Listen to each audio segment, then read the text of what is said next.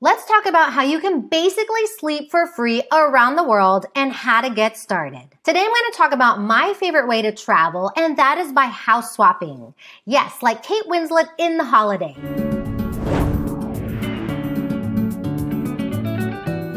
Let's dive in. I'm going to go over the frequently asked questions that I get asked about home exchange, and starting with the most obvious, what is home exchanging? Home exchange, also known as house swapping or home swapping, lets you trade houses with people from all over the world for a specific period of time. So the concept is pretty basic. It's just that you and someone else who are interested in visiting each other's destinations swap homes. Each exchange is unique, so you can swap homes for a few days, several weeks, or even months. It just depends on what terms you agree to. But this is different than an Airbnb because no money is exchanged for a home swap.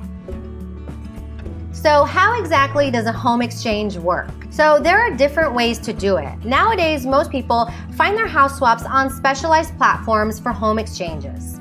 My favorite platform and the one that I exclusively use is Home Exchange. So now you go on these platforms, you create a profile, and then you can browse other houses around the world and connect with other home exchangers. So similar to Airbnb, on home exchange platforms, you're gonna find filters and search options that will help you find the right exchange for you. And that can be based on location, specific travel dates, or even preferences. So as you're checking out different homes and profiles on the platforms, you can often see someone's calendar of availability. And then if you find a home that you want to swap and you see the dates are available, you can reach out and ask them if they would be interested in a swap and start to connect with a potential home swapper. So one cool thing that I learned that you might not know about home exchanges is that your house swap doesn't have to be simultaneous.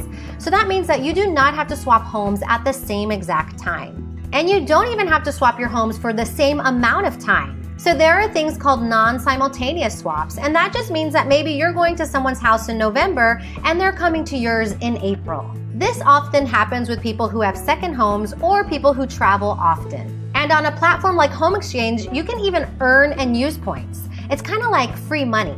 So to give you an example, let's say I'm visiting family in Texas and staying with them in their home, and my home in Spain is vacant. Well, someone from Home Exchange can stay at my place by paying me points. And with those points that I've earned during their stay, I can use those points in the future to stay at someone's home on a future home exchange.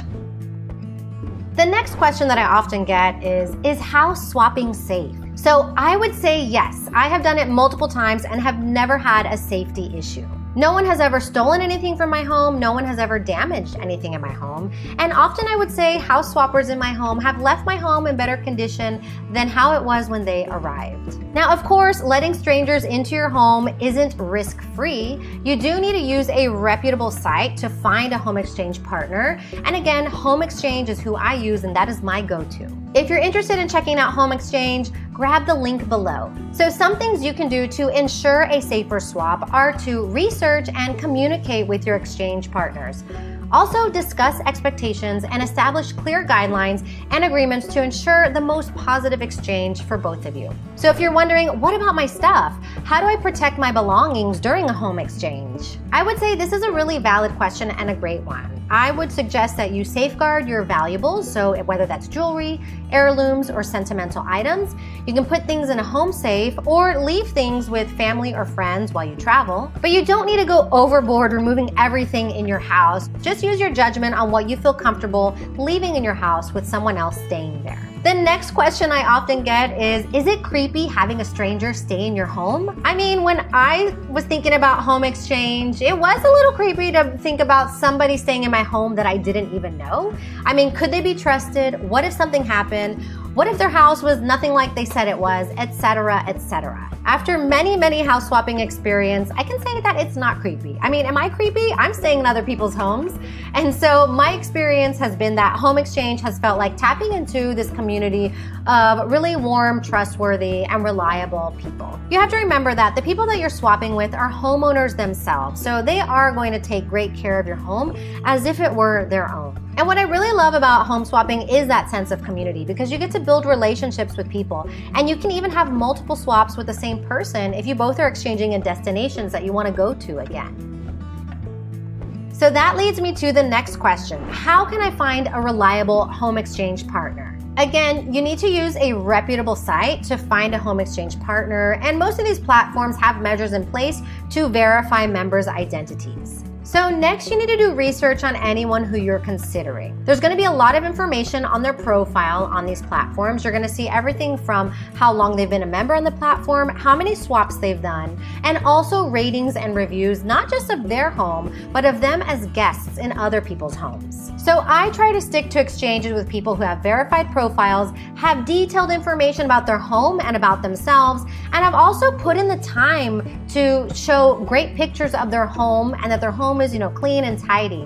And also people who have quite a few exchanges, or at least a few exchanges under their belt. Another thing I like to do to just connect with who's coming to my home is to hop on a Zoom call beforehand, before we finalize the exchange, to get a feel for how they are and also to ask and answer any questions that they may have or that I may have.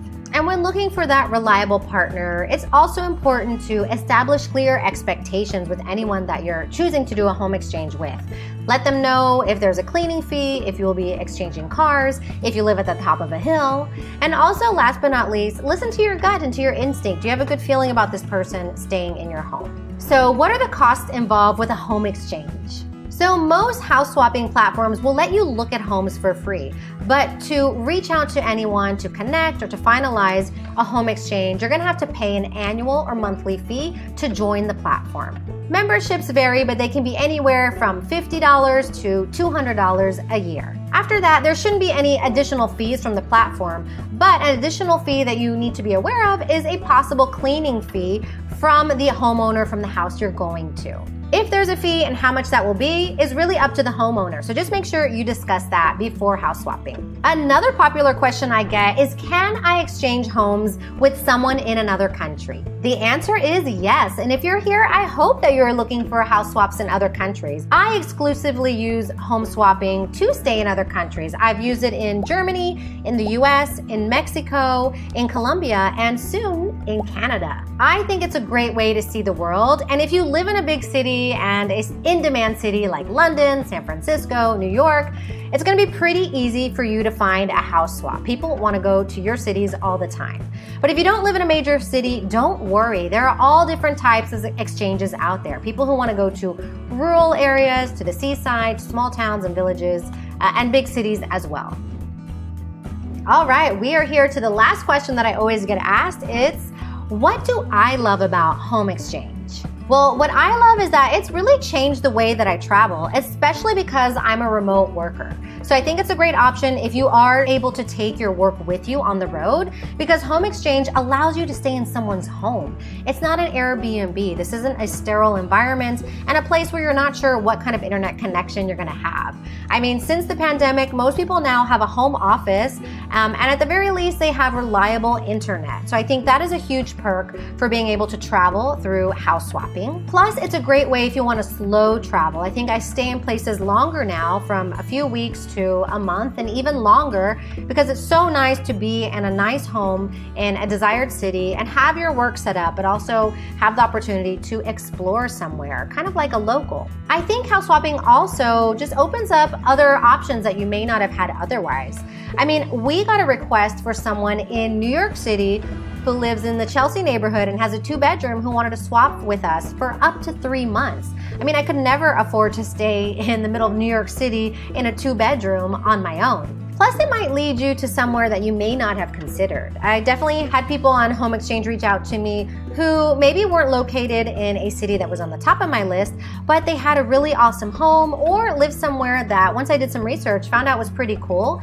And I'm totally open to have new exchanges and new experiences like that. And then probably one of the biggest perks is that you just get more bang for your buck. When you're traveling, you don't have to pay for 2 accommodations.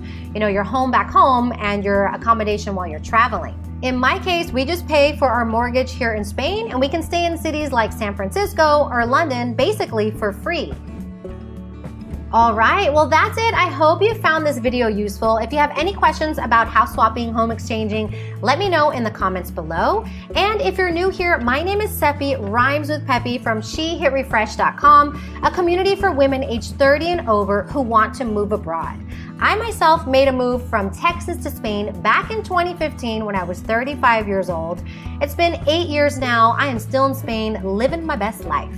If you're looking to move to Europe, be sure to check out my digital book, I'm Outta Here, An American's Ultimate Visa Guide to Living in Europe, where I go over the 18 easiest countries to move to in Europe based on viable visa options. You'll find over 50 viable visa options for you there. And if you're a woman age 30 and over looking to move abroad, join my next Move Abroad Masterclass. You can find the link below, and also join my free Facebook group where you will meet almost 11,000 like-minded women who also want to move abroad. You'll find tons of support, information, and resources to help you with your own move. And last but not least, if you enjoyed this video, please give me a like, turn on notifications, and subscribe to my channel so you don't miss out on any future Move Abroad content.